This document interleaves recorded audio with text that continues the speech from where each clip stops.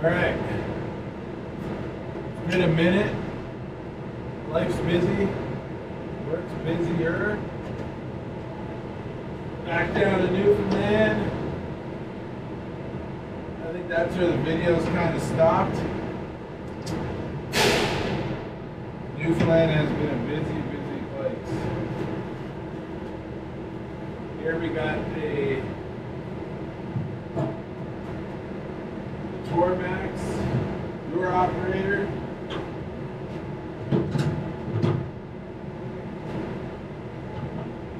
What it was doing when I was here last, maybe 2 weeks ago, is it has a hard time pulling in the last little bit. And then every time I made an adjustment, it didn't really make a difference. Did a couple soft resets. It would work for an hour, and then it was like it was losing the parameters in it. So we're going to switch this board out. Obviously got the power off, right?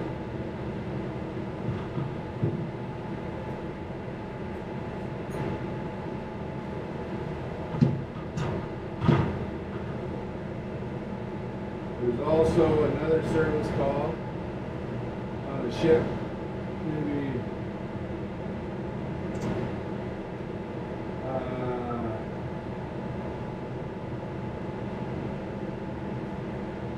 it's like an 11-hour round trip. So that's a good one.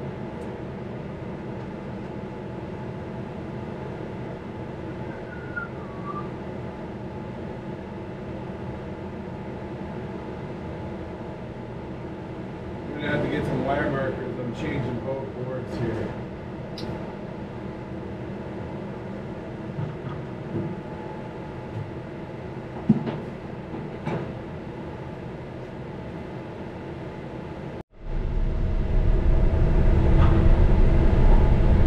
Okay, so I don't actually need them just yet. I don't have any right handy in my bag.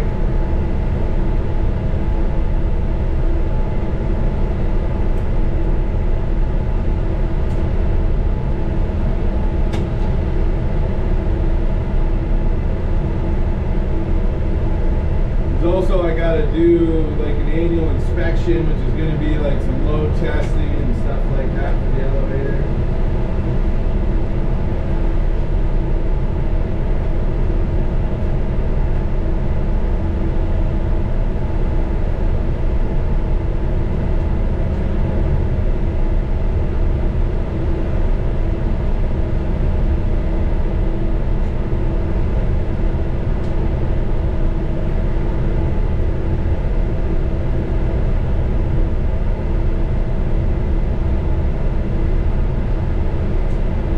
Could even try just the big board first, because that's what's got the program and most of the stuff on it.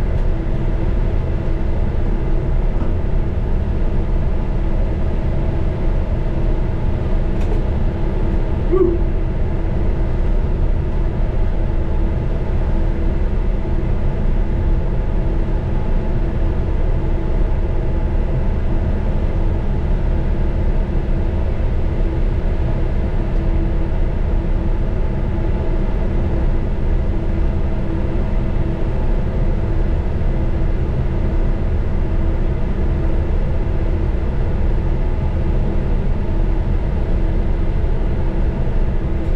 Takes forever to get these little guys out.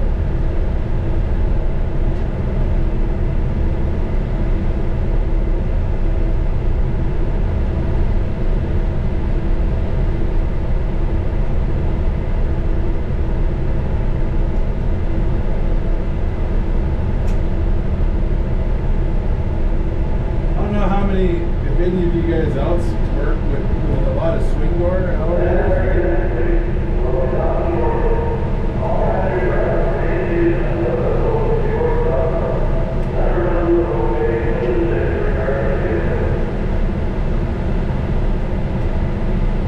Anybody, you know, it's common in the handicap industry to have this, right?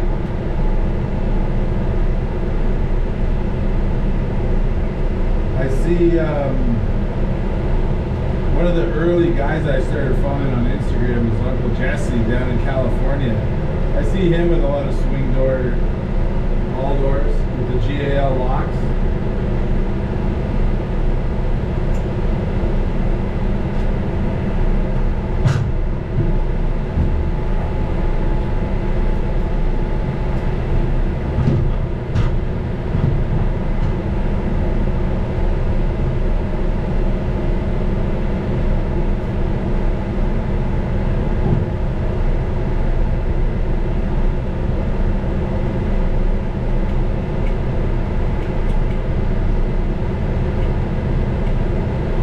I've spent 2-3 months down here, down east this year so far.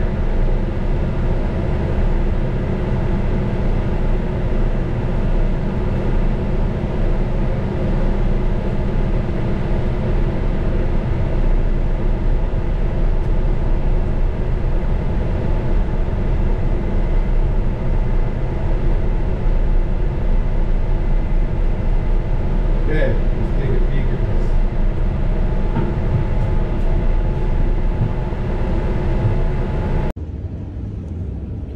So here's the new one, here's the old one. Checking little things like the capacitors are all tight. There's no real signs of wear anywhere. Like, I'm considering that, like, it looks pretty normal.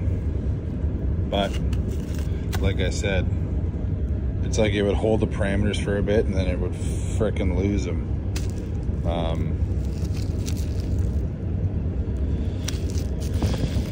So this is how we remedy it. The only weird thing here is that guy right there in the pin. I just have to clean it out.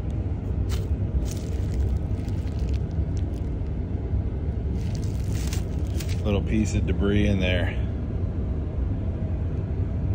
All right, let's head back. Okay, so just had a little phone call. The crew's skipping one crossing because they've got some other annual testing they're doing.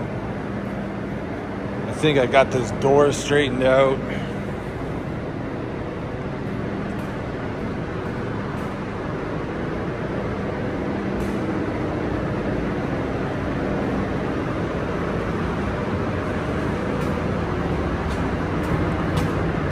See how she's operating. It's a pain in the butt with the ramps. Even the service elevator over there has a hard time with it.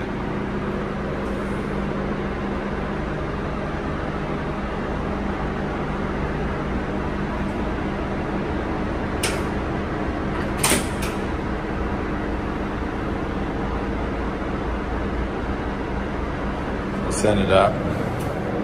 The only thing I might change is there's so many settings in there. Like now it'll stay open a little extra long because when you break the beams for the light rays, it resets the door timing. So what I've witnessed here when people are using it, because it's elderly people slowly getting in, and like if they fill it up with like 10 people, that last guy gets in, and then it still times the whole door and everything. And see how it's closing real nice there now.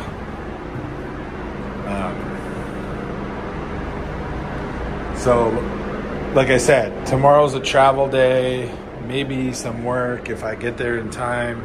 Friday is work travel. It's actually 6.5 hours to the boat. So they'll have a good couple days to run this through the paces, see how it turns out, and then I got to go through a bit of an annual inspection with ABS involving load testing, phones. We got to black out the ship to test the emergency generators, which is going to be probably an argument with the crew because they'll be crossing all the time. But when the inspector shows up, it all changes. All right. Here's to getting back to YouTube videos. See you on the next one.